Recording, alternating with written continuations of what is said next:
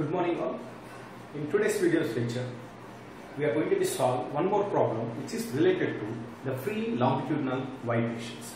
As we know that when the system is going to be vibrating along its own longitudinal axis, we can say that is the free vibrations of the system.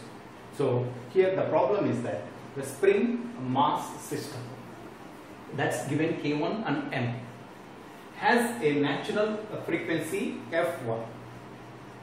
Calculate the value of the K2 when another spring which connected to K1 in parallel increases the frequency by 30%. Right? So in this problem, we do have the two conditions. The first condition is the mass is attached with the single spring. In second condition, the two springs was attached to the mass by parallel. Right? In that case, I am going to be giving the given data I have written here. The case 1 I mentioned here. The stiffness of the spring is going to be K1. From the spring and mass system is the K1. And the M1 is going to be the mass. Right? And natural frequency F1 I mentioned. But in this case, he hasn't provided any numerical values. Rather than he has provided only the text values of this one. In the second case, what will happen? So we need to calculate the K2 value.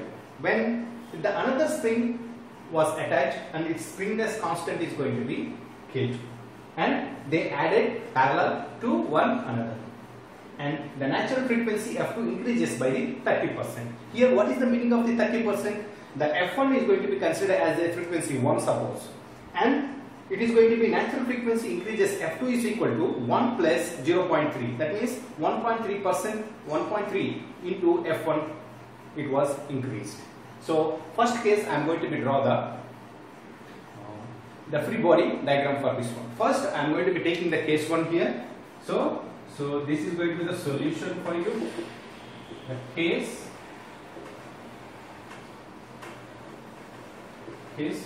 1.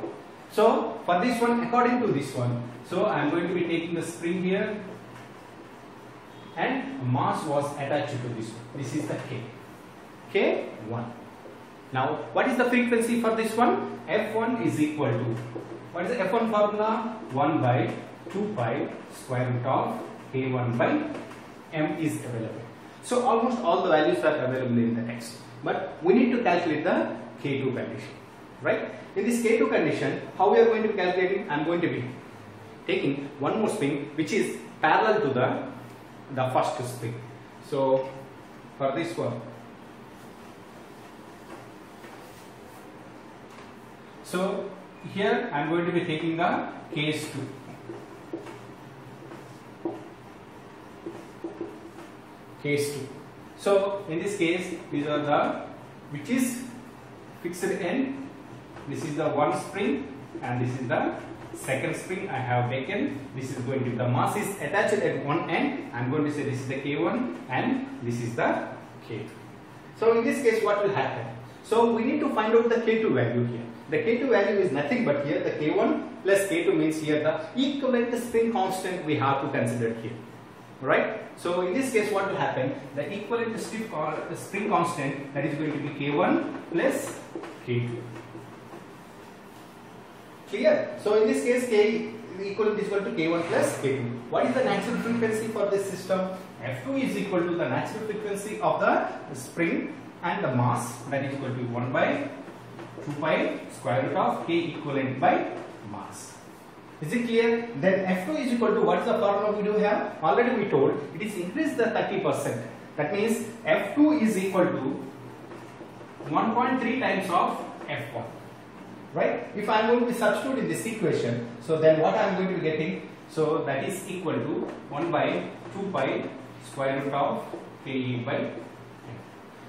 Right? When we do have a single spring and a mass, I am going to be considered that is the equation 1. And this is going to be the two springs, one mass, I am going to be considering this is the second equation. So I am going to be dividing 1 by 2. So what I am going to be getting? Divided by 1 by 2. So then in this case, what I am going to be getting?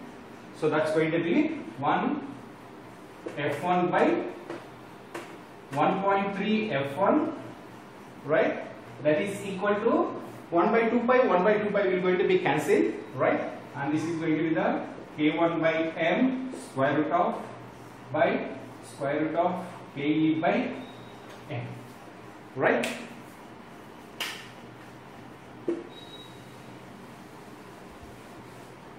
So now we got this one. F1 will going to be cancelled, and this equation I am going to be simplifying here. That is equal to 1 by 1.3 whole square. That is equal to k1 by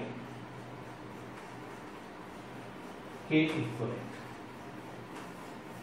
Right? What is the k equivalent here? So that's going to be your k1 plus k2. So I am going to be taking that value.